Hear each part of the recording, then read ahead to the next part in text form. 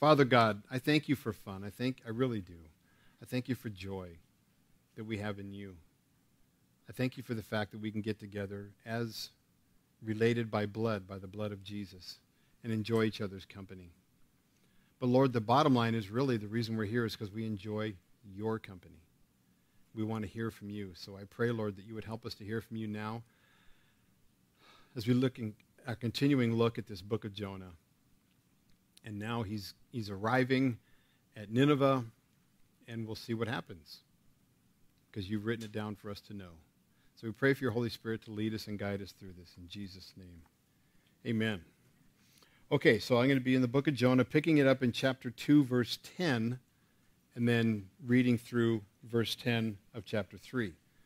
So if you want to follow along, that's where you turn. If you don't have a Bible and want one, need one, you can raise your hand and we'll bring one to you. Or you can feel free to get one. We have some on the back table there. So either way, if you want to have one but don't have one to follow along, just go like this. Or if that arm doesn't work, use the other one. Okay, no takers. So the story is told of a Sunday school teacher who was proud of her lesson for the day. She thought that she had presented the material quite nicely. Summing up, she asked her class, "And what do we learn from the story of Jonah and the great fish?" Well, an 8-year-old girl named Susie thought for a moment and answered, "Always travel by air." Of course, air travel didn't exist in the Old Testament times, so I hope we learned something a little more than the story of Jonah and don't travel by air, or always travel by air. So, such as this, we could learn this. God is the God of second chances. So I call this message, Obedience, Take 2. Verse 10. So the Lord spoke to the fish, and it vomited Jonah onto dry land. Now the word of the Lord came to Jonah the second time, saying, "Arise, go to Nineveh, that great city, and preach to it the message that I tell you." So Jonah arose and went to Nineveh according to the word of the Lord. Now Nineveh was an exceedingly great city, a 3-day journey in extent. And Jonah began to enter the city on the first day's walk. Then he cried out and said, "Yet 40 days, and Nineveh shall be overthrown." So the people of Nineveh believed God, proclaimed a fast, and put on sackcloth, from the greatest to the least of them. Then word came to the king of Nineveh, and he arose from his throne and laid aside his robe, covered himself with sackcloth, and sat in ashes. And he caused it to be proclaimed and published throughout Nineveh by the decree of the king and his nobles, saying, "Let neither man nor beast, herd nor flock, taste anything. Do not let them eat or drink water, but let man and beast be covered with sackcloth, and cry mightily to God. Yes, let everyone turn from his evil way and from the violence that is in his hands." Who can tell if God will turn and relent and turn away from his fierce anger so that we may not perish? Then God saw their works, that they turned from their evil way. And God relented from the disaster that he had said he would bring upon them, and he did not do it. So picking it up in verse 10 of chapter 2, so the Lord spoke to the fish. I thought this is pretty interesting right there. So I thought I'd find out, what does it mean by spoke? So I looked up the word spoke, and it means to say, to command. It's the same word that's used in Genesis chapter 1 all through the creation account. Then God said, "Let the dry land appear." Then God said, "I'll make man." Then God said, "I made monkeys." Well, he didn't say that specifically in there, but you know what I mean. Then God said, so it's a powerful thing. When God speaks, it's a powerful thing. Now, this is an interesting thing here. Here we're given insight into the relationship God has with his creation. Because we know from many places in Scripture that God speaks to people. Sometimes it's really clear. Genesis 6, verse 13, "And God said to Noah," and then he gave instructions about the flood that's coming and about building the ark.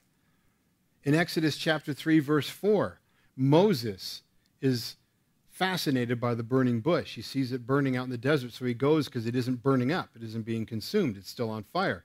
And it says, God called to him from the midst of the bush and said, "Moses, Moses." And he said, "Here I am." The Bible says they talked as the way a man talks to another man face to face. Luke 3:22, This is when Jesus has been baptized.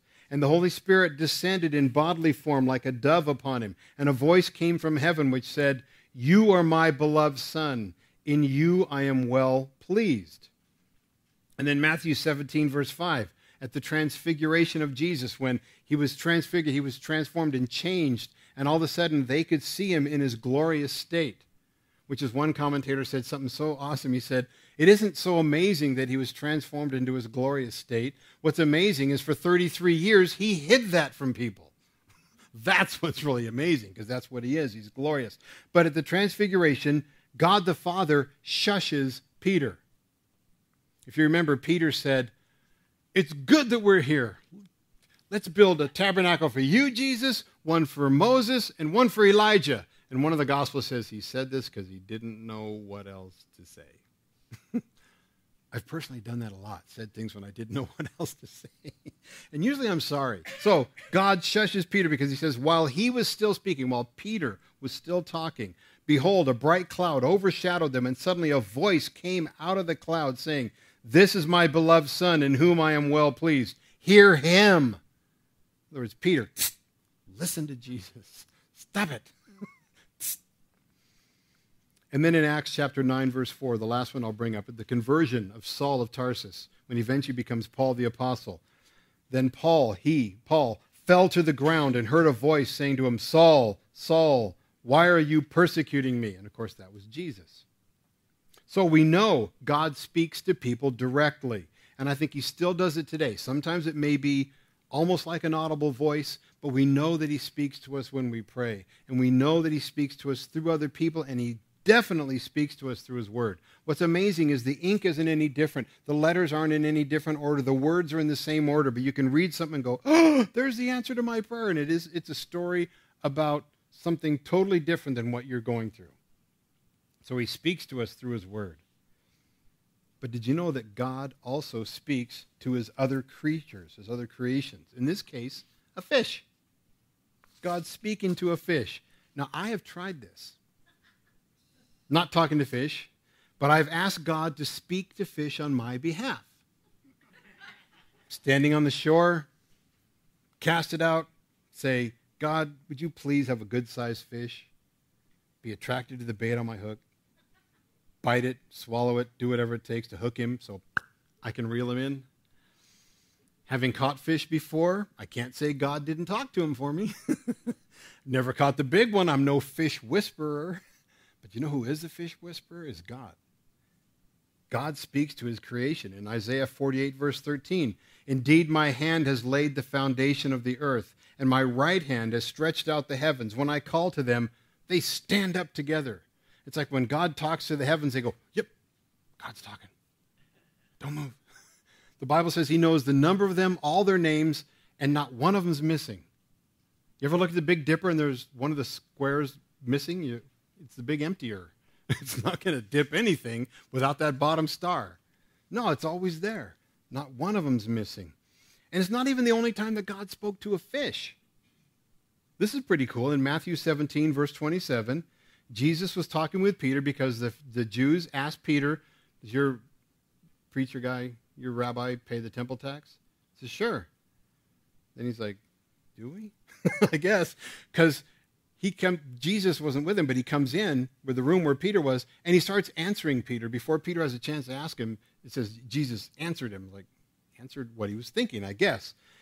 He says, "Who should pay that? Does the king charge his children tax?" No, then the children are exempt. They're free. But, he says in Matthew 17:27, "Nevertheless, lest we offend them, go to the sea, cast in a hook, and take the fish that comes up first. And when you have opened its mouth, you will find a piece of money. Take that and give it to them for me and you." And I'm like, man, I want to fish there. You get fish and you're professional because the fish pays you to catch it. So this seems pretty clear that God spoke to that fish in particular. Said, swim along and you see that coin, bite it. Don't swallow it. And then you swim along and you'll see a hook come down. I know it's a hook, but just bite it. And then he'll pull you out and allow him to open your mouth and he'll take the coin out. It had to be, because it happened.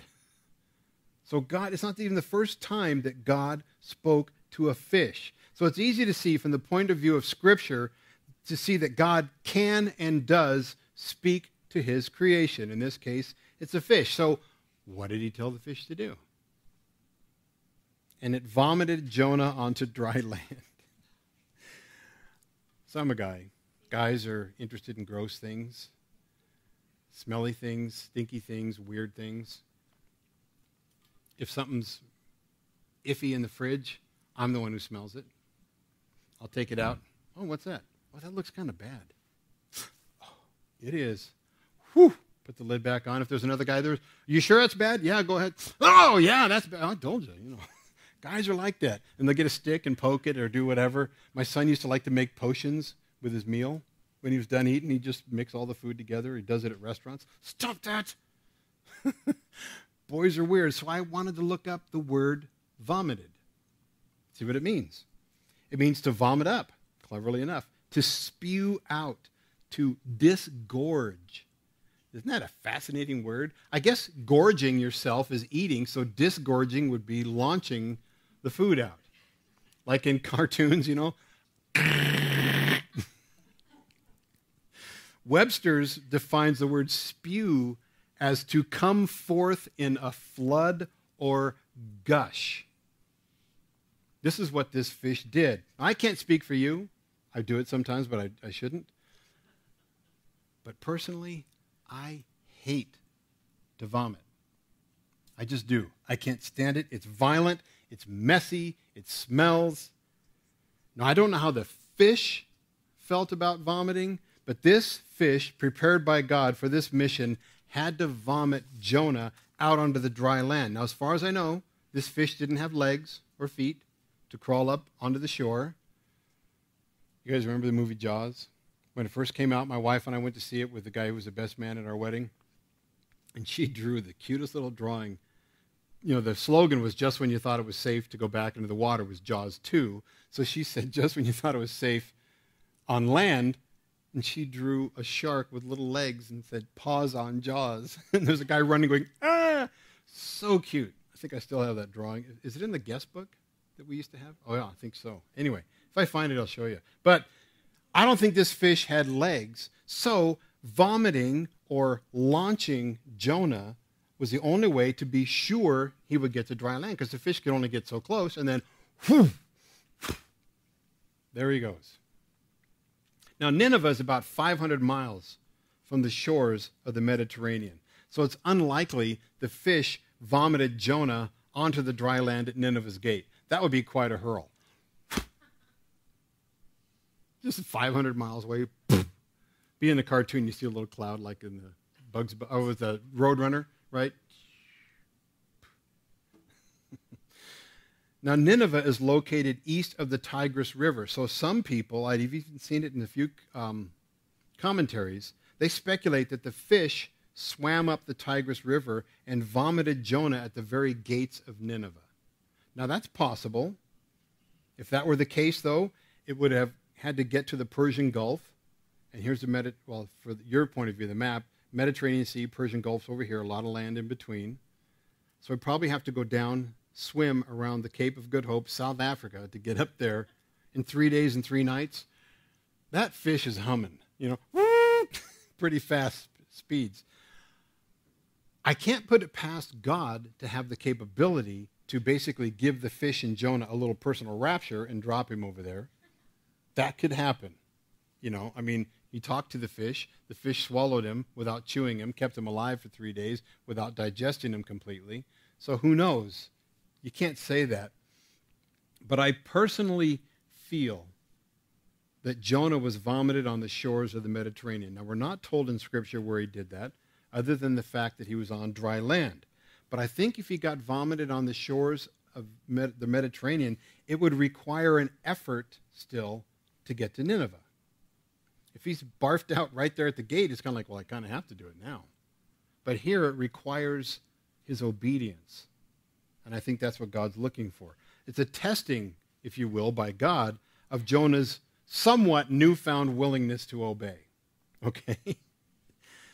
If the fish vomited him in the shadow of Nineveh's walls, it's not too hard. But he has to want to go in order to get there from 500 miles away. I've seen God do things this way in my life. Now, I'm not talking about being swallowed by a fish and vomited out on the land. But my wife and I got to know each other. We knew each other in high school, but we got to really know each other when we worked together at a Jack in the Box restaurant in Huntington Beach, California, near 5 Point Shopping Center. And we got to know each other and got to know each other pretty well. In fact, we started seeing each other. So when we quit, we're able to move on to other jobs. We promised that we would never, ever work fast food again. So that was in 77. Fast forward to 1982, we moved to Idaho. There's quite the financial crunch, and we can't get a job anywhere. So I got a job at Wendy's. She got a job at Burger King. So funny. It's as if the Lord said, how badly do you want a job? Show me. And we weren't really showing him. We were showing ourselves, because he already knew. We each only had to work one day, and then we got a better job. In fact, it's so funny for her, she got a job eventually at the Idaho Housing Agency, which had her already on their phone list. They just forgot to tell her they hired her. So they called her when she's applying for another job. You didn't take the job, did you? We want you. It's a better job, so she took that one. But God deals with us in reality. How badly do you want to obey him? When he calls you, when he tells you to do something, when it's clear, he will provide you with opportunities to show him, such as Jonah having to go 500 miles. That's why I believe that's where he was vomited. This is Jonah's chance to show the Lord that he meant business. So chapter 3, verse 1. Now the word of the Lord came to Jonah the second time, saying, what we see here is proof of Romans 11:29, that the calling of God is permanent. It says, for the gifts and the calling of God are irrevocable. And once again, we see it's not Jonah's idea to go there. He wouldn't have thought of this in a million years. It's God's idea. But there's another thing to see here. It's very comforting to us. Now the word of the Lord came to Jonah the second time. Did you catch that? Did you see that? Did you hear it? As John Corson says, listen, I want to say, listen, listen. The second time. God gave Jonah another chance. Jonah did the exact opposite of what God Almighty told him to do. And then he tried to hide from God. And he endangered other people's lives in the process. But God gave him a second time, another chance. Because God is the God of second chances. What if Jonah got up on the beach after being barfed out of the fish, and he turned around, went back to Joppa, got on another boat, and sailed away again, or went some other place away from where God told him? I firmly believe that God would have worked on him until he repented. I base that on the fact that God uses Jonah in this story, and he was going to be sure to use him, so he's going to keep on working on him. We know it was God's idea, so God will see it through. Have you ever needed a second chance with God? Have you ever been told by God to do something, and you know it, and then you don't do it? Just boil down to this. Have you ever disobeyed God? I have good news for you. He has a second time in store for you, or a third time, or a fourth time, or a fill in the blank with your numbereth time. He still does. Now, maybe you've already experienced that, or maybe it has yet to happen, but I tell you this, it will. Because God has plans for your life. And speaking of listen to this. God bought you with the precious blood of his Son, Jesus Christ. He didn't do that so you could just sit around being saved. He has stuff for you to do. He wants you to do it. But if you've blown it, take heart. Because on the cross, in John 19, verse 30, Jesus said 3 words. It is finished. He didn't say it is finished if you always get everything right the rest of your life. No, the work of Jesus Christ on the cross on your behalf is perfect, it's complete, it's total, and it's eternal. It's very comforting, which should inspire us to do anything God calls us to do, because if God calls us to do it, you know what? It's a good idea. If God's calling us to do it, it's a good idea. And how can I say that with such confidence? Well, you know why. Because God is good and all the time. So here's what God told Jonah, and he's fresh out of the fish. Verse 2, arise, go to Nineveh, that great city, and preach to it the message that I tell you. See, this is a little different from the first command that God gave to Jonah back in chapter 1, verse 2. Arise, go to Nineveh, that great city, and cry out against it, for their wickedness has come up before me. The first part's the same, actually word for word. Arise, go to Nineveh, that great city. But that's the point where the differences begin. In the first calling, God told Jonah some extras, a little more information. Nineveh is wicked. I've heard about their wickedness. I want you to cry out against it.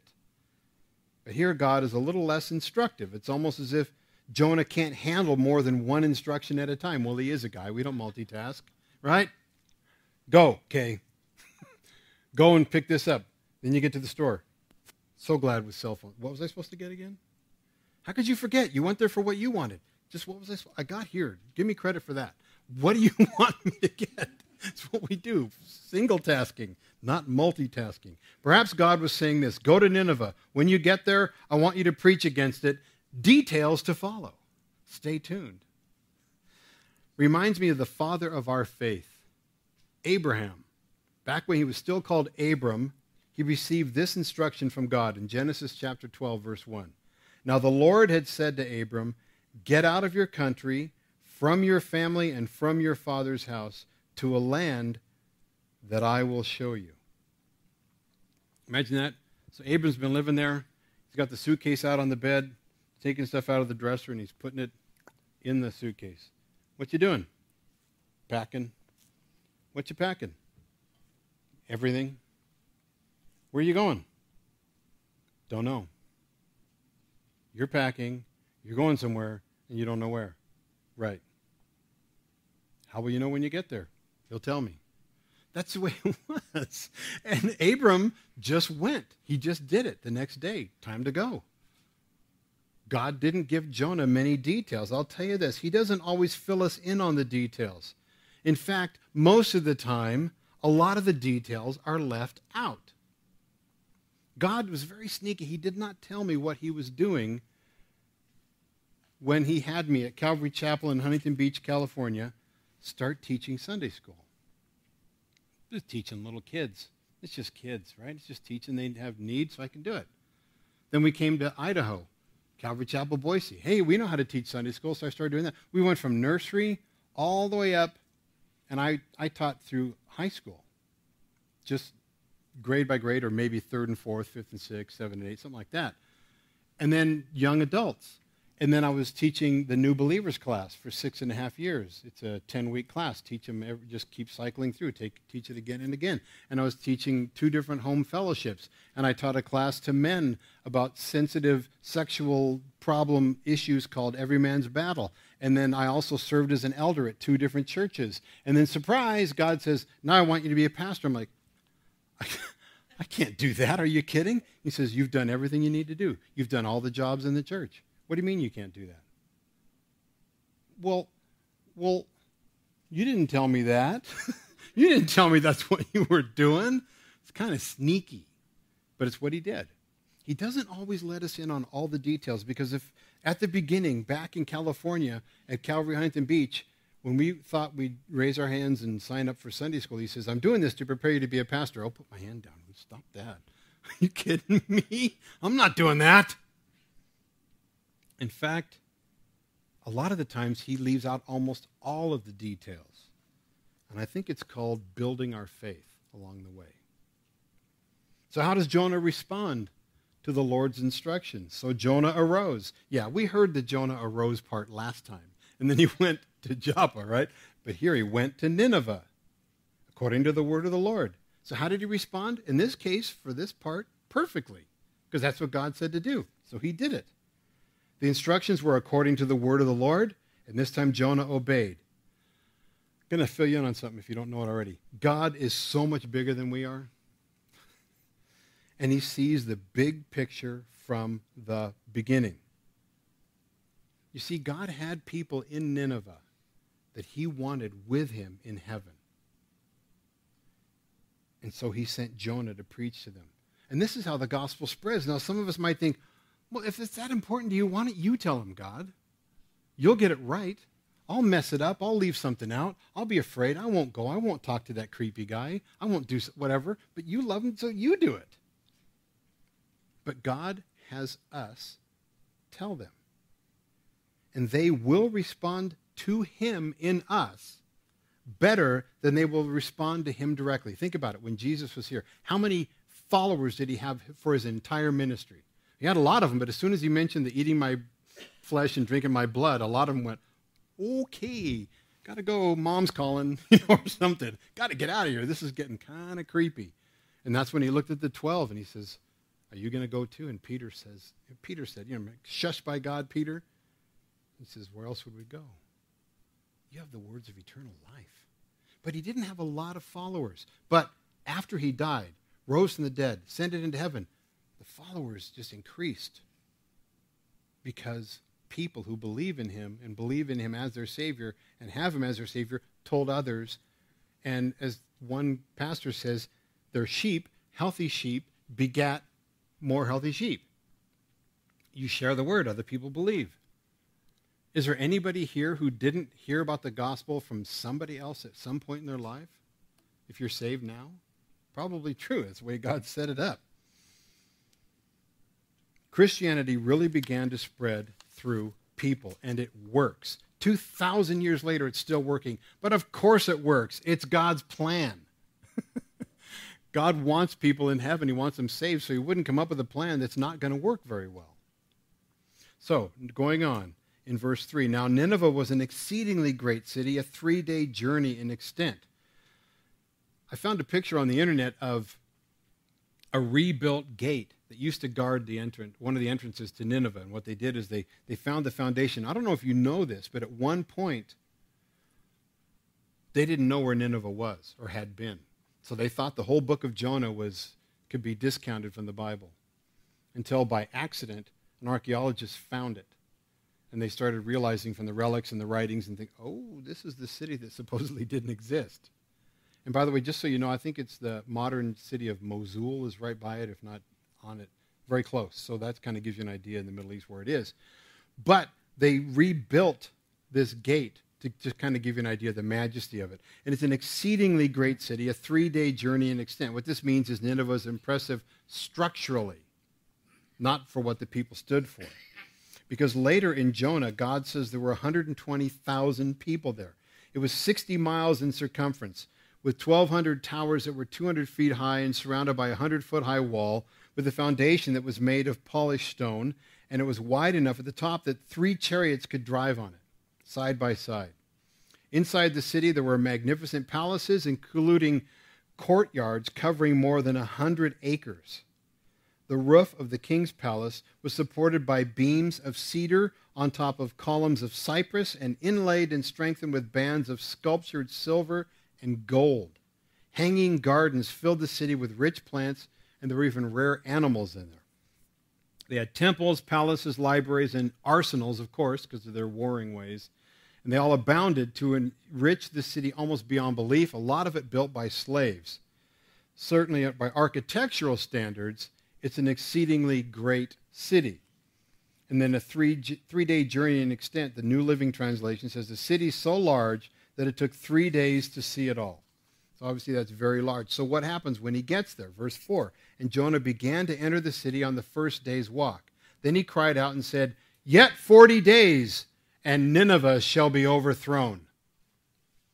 8 words. That's all we're told about what Jonah said to the people in Nineveh. If that's all he said, and it's all we're told that he said, he really didn't say much at all. And it makes you think, boy, he really didn't want to be there, didn't he? Yet 40 days and Nineveh will be overthrown. Bye. It's just like you almost say it and run away. Not by numbers of words, but what he said was powerful. Yet 40 days and Nineveh shall be overthrown. Somehow, I think these people knew the message was from God. Perhaps Jonah said more. Other commentators speculate that he probably did. Perhaps they recognized him as a Hebrew and realized he had some clout with God, which brings up an interesting point about recognizing him. What did Jonah look like now? Did being in a great fish for 3 days and 3 nights alter his appearance at all? There are recorded cases of people being in the belly of a fish for a few days, and the digestive juices alter how they look. Their hair falls out, their skin gets really bleached. They look pretty nasty, and I've heard that it's permanent once it happens. If this is the case, people might listen to him. You know, he's got seaweed wrapped around his head. It's like that person that eats a salad and gets a piece of green on their tooth, and you're like, you got something? It's right, oh, just forget it. And he's preaching, and he looks at you, and he goes, repent.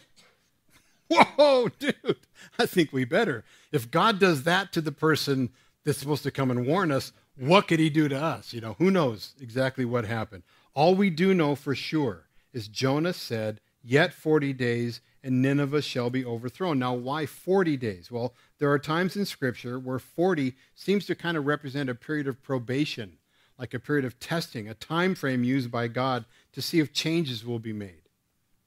In the Old Testament, after Moses killed the Egyptian, he fled to Midian, where he spent 40 years in the desert tending flocks. He was 40 years old when that happened. So it's been said that Moses took 40 years to become great in his own eyes. It took 40 years for God to make him realize he's nothing, so God could use him for 40 years. Which means, how old was he when he started? He was 80. So if you think you're too old to be used by God, Moses was 80, and he worked until he was 120. By the way, God, I do not want to work till I'm 120. Is that okay? I'm only halfway there now. Halfway, almost, a little past it. Anyway, so Moses was on Mount Sinai for 40 days and 40 nights. All these references are in your notes. Moses interceded on Israel's behalf for how long? 40 days and 40 nights. The law specified a maximum number of lashes a man could receive for a crime, the limit being set at 40, which is where they get 39 lashes from. You don't want to go over 40. If you go over 40, then you got to get beaten. So you better make sure that 39 is good. One lash makes no difference. The Israelites wandered how long in the desert? 40 years. Before Samson's deliverance, Israel served the Philistines for 40 years. Goliath taunted Saul's army for 40 days before David came and slew him. When Elijah fled from Jezebel, he traveled 40 days and 40 nights to Mount Horeb. So this is another case of God using the number 40 as a time frame. In this case, it's 40 days. Now, how did the people of Nineveh respond? I mean, these people had quite the reputation. Killing people, marauding, maiming. Verse 5, so the people of Nineveh believed God. Proclaimed a fast. Notice they didn't say they believed Jonah. So Jonah presented it somewhat properly because they believed the God who sent him. Proclaimed a fast and put on sackcloth from the greatest to the least of them. Sackcloth, of course, like a burlap bag. It's uncomfortable, it's itchy, it's supposed to be. You're in mourning.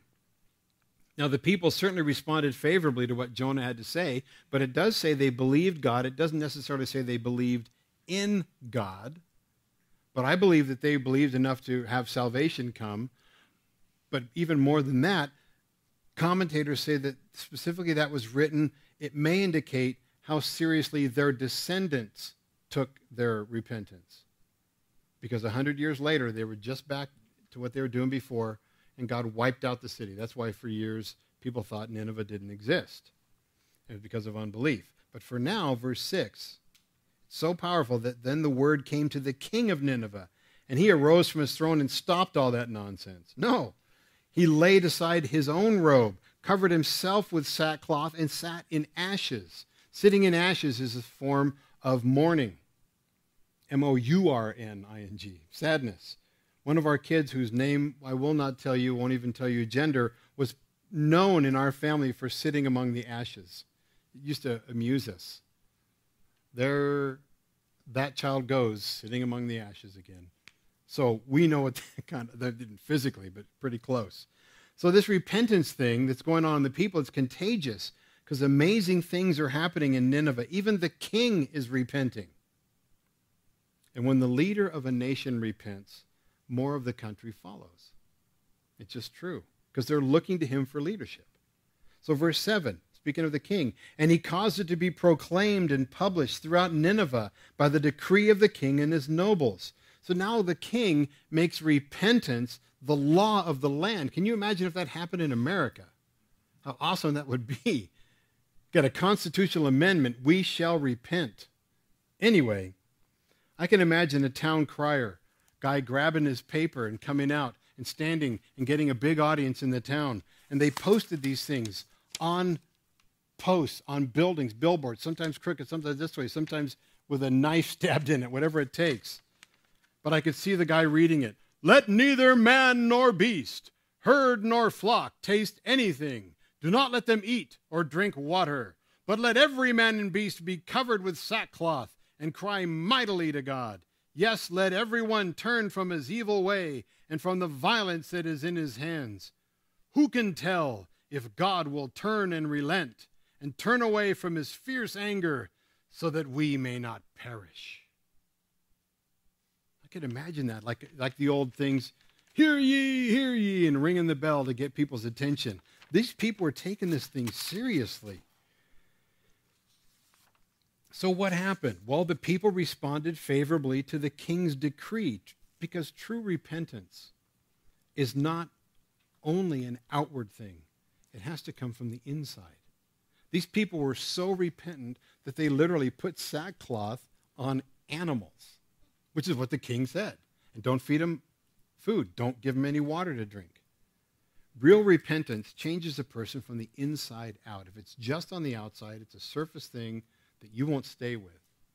But if you change the way you think, the way you believe, it's from the inside out.